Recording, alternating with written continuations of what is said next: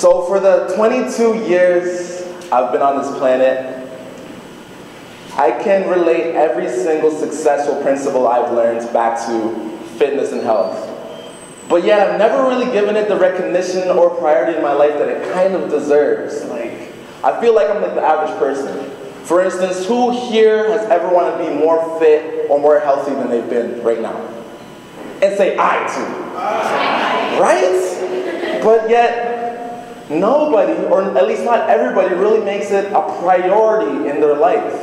Well, that was at least me. So, my name's Errol Stewart, business economics. I'm pretty average when it comes to Brock standards, Always have a lot of exams, always have a lot of midterms, but I found myself not really having the time to really do anything extracurricular, in a sense. I feel like that's a problem that a lot of Brock students have, right? And I found that myself when I made other goals outside school, like, making a YouTube channel or having a blog, or even a fitness challenge, getting more fit in the gym. I never really ended up taking to that goal because what happened was exams would get in the way. Parties would get in the way. I like parties though. But yeah, all that stuff happened. And what happened was, a main thing that happens, my health as a priority would also not benefit from that exam busy schedule. So, when exams came around, or when my midterms came around, or my projects came around, I was kind of looking for something that was, fast and filling. So obviously fast food was the go-to option. Actually, in first year, I went on what is called a very prestigious challenge. It's called the McDonald's Challenge. And what the McDonald's Challenge states is that for 22 straight days, I ate a McDonald's menu item. A lot of junior chicken McDoubles. It sounds nasty now. It sounds nasty now, I know. But when I was in first year, it was 5-star material, I swear to you, right? So when I was in first year, right, I didn't know about the laws of the universe. I really didn't. I was naive in the world, young, foolish, I know. But there's laws this universe goes by, and one of these laws is gravity. What goes up must come down. Another law is the law of the compounding effect. And what this states is that whether you make a good choice or a bad choice, that choice turns into a habit, and what that habit does, it compounds itself in a few months or a few years later into a good or bad result, depending on what type of choice you made, right? So at the time I was eating all this food, it felt good, it felt real good, right? All the drunken nights that I said, it's okay. But it felt real good, right? But when it started compounding, I started seeing the results, it was like night and day. All of a sudden, it's like I woke up and I had no energy. It was a struggle to get out of bed, it really was. I couldn't escape the 3 p.m. naps. After lecture, I just had to get to bed, sleep a little. I couldn't escape. I didn't have much energy. My focus was almost like shaky. I couldn't shaky. And my overall just quality of life just went down, right? So, when I noticed I was getting sick more, I didn't have much energy to spend time with my friends, I couldn't even party as hard anymore. I was just sick and tired of being sick and tired. I knew I had to make a difference. And that really inspired me to go on a 90-day challenge. Sounds like so much fun, right? 90-day challenge. And it wasn't anything too extreme or anything like that. It was just, for the next 90 days, I would just enforce on myself, with absolute commitment, some particular habits that would benefit me in 90 days, right? So, I still eat McDonald's, just not as much. I started eating healthier foods, like I saw for the first time in my life broccoli. Oh my God, I got used to broccoli. And I went to the gym multiple days of the week. I tried at least 5 every time in the gym. And I had a simple goal for myself, and that was to put down 10 pounds of lean muscle and get that 6-pack back. That was a simple goal I set for myself. Not only did I get that 6-pack, not only did I get that 10 pounds of lean muscle, but I did that in the first month. And the crazy thing about that challenge was, I was not so excited about the results. Can you believe it, right? I set these goals for myself. I wasn't excited about the results. I was excited about the person I was becoming. Oh God, right? Oh God. I was so excited because the principles that I put on myself, they translated into every single other thing that I was doing in my life. So for instance, I had a pretty busy schedule, so only time I could really wake up was the morning, right? So when I scheduled, the morning to wake up and work out, right? So when I scheduled a morning workout with me or a friend, and I had to get up, oh my gosh, it was like a fight with myself. See, my feelings said that, Errol, you don't gotta get up right now, that's feeling really nice. But my principle, see, my disciplines I put in myself said, you have to get up, you have to.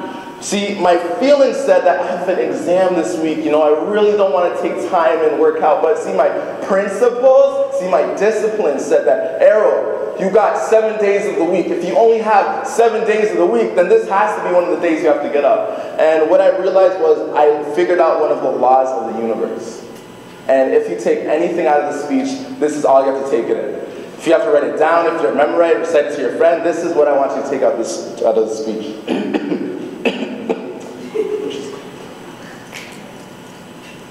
Do not set goals for the results.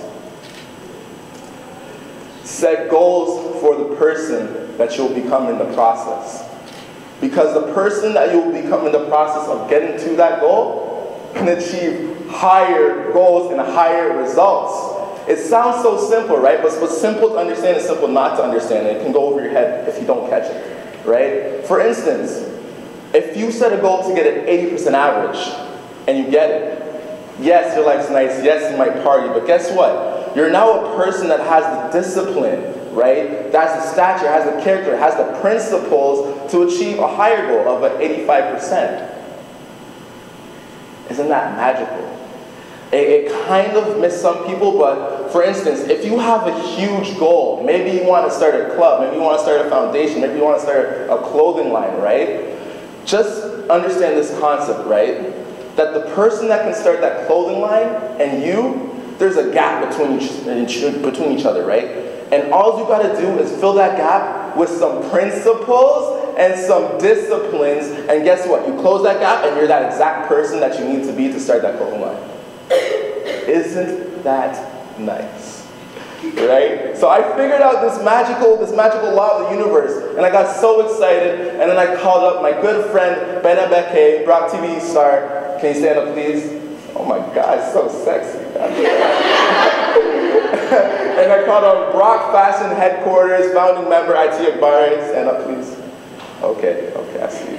And we started this club, Beyond Body, Brock's official fitness accountability club, right? And the idea and philosophy behind this club is we have our logo is a sine proportional to sine in math. And it says that, the change on the outside of your body is proportional to the change on the inside, right? So you only grow on the outside when you grow on the inside. And it's a simple, 1, 2, 3 simple system that can help anybody achieve their goals. And what I realize is that when it comes to goals, all you need is discipline. And for me, that discipline came from fitness. And from fitness, I can assure you that you can learn that discipline to achieve your goals. So for me, what was the very first step of me hitting that 10-pound very easy goal? And for me, the very first step was just accountability. Because, it was really easy to cancel on myself, like I was an ugly date or something, if I set a goal for myself. But it was really, really hard for me to cancel on my friend if I set a date in the morning. You can cancel 1 or 2 times on a friend, but after 3 times, they kind of catch feelings, right? So you really didn't want to cancel on your friends too much, right? So by starting an accountability club, as soon as you start, being accountable to your friends, a magical thing happens where you start being accountable to yourself. And that discipline and those principles that you get apply to every single other aspect of your life. And whether you have a goal, big or small, Beyond Body, Fitness Accountability Club, you see my boy Ben, you see my girl at T, oh my God, they're magical. We can talk to you about it and we can help you hit that goal. My name is Errol Stewart, thank you for listening.